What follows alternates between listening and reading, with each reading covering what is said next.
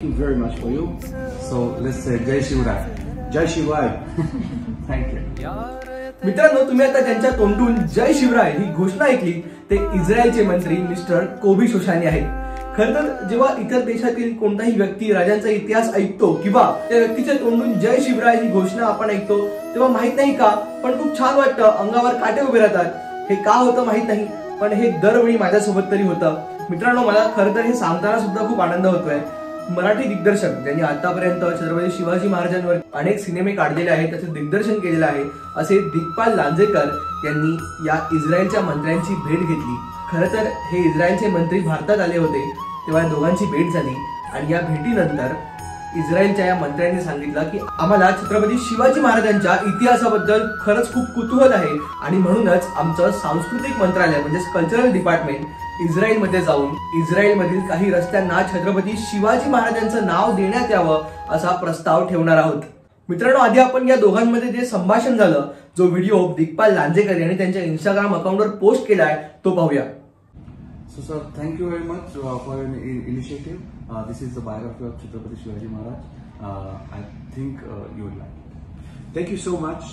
Thank you for all the stories that you told me about the Shivaji Maharaj. It reminds me right away the connection between India and Israel and the stories of the state of Israel from the history and from the new era. And this is part of our good and great bond between India and Israel. Thank you very much for you. So let's say Jai Shivray. Jai Shivray. Thank you. मित्रांनो, Israel मधून एखादा मंत्री भारतात येतो आणि भारतात येऊन सांगतो की आम्हाला आमच्या देशातील काही प्रमुख रस्त्यांना छत्रपती शिवाजी महाराजांचं नाव द्यायचं आहे। खरं तर ही गोष्ट खूप अभिमानास्पद आहे, अभिमान वाटावी अशी आहे। पण इस्रायल मधील लोकांना छत्रपती शिवाजी महाराजांबद्दल इतकं कुतूहल का हा प्रश्न तुम्हाला पडला असेल। याबद्दल एक सविस्तर व्हिडिओ मी उद्या अपलोड करणार आहे, तो बघायला विसरू नका।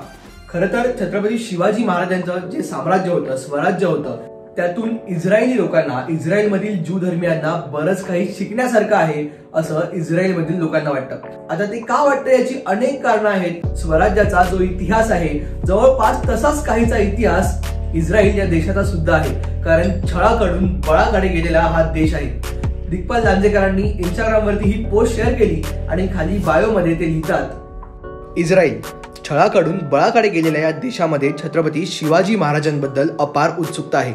त्याचाच एक भाग म्हणून इस्रायलच्या सांस्कृतिक मंत्रालयाने इस्रायलमधील एका रस्त्याला छत्रपती शिवाजी महाराजांचे नाव देण्याचा प्रस्ताव त्यांच्या शासनासमोर ठेवलेला आहे। विविध क्षेत्रातील कामामध्ये छत्रपती शिवाजी महाराजांचा वारसा सांगणाऱ्या लोकांशी चर्चा करून इस्रायलचे कन्सुलेट हे शिवरायांच्या बाबतीत माहिती गोळा करत आहेत। कन्सुलेट ऑफिसमधून आलेल्या निमंत्रणानुसार कन्सल जनरल मिस्टर कोबी शोशानी यांची भेट झाली। त्यावेळी त्यांच्याशी शिवरायांच्या रोमहर्षक प्रशासकीय गुणांची आणि त्या संदर्भातील प्रसंगांची चर्चा झाली। या चर्चेच्या वेळी दिग्पाल लांजेकर यांनी सांगितलेले मुद्दे ऐकल्यानंतर श्री कोबी यांनी शिवरायांची प्रशंसा केली। त्यांना कृष्णराव अर्जुन केळुस्कर यांचा अनुवादित ग्रंथाची इंग्रजी प्रत आणि महाराजांच्या जिरेटोपाचे स्मृतिचिन्ह श्री दिग्पाल लांजेकर यांनी भेट दिली।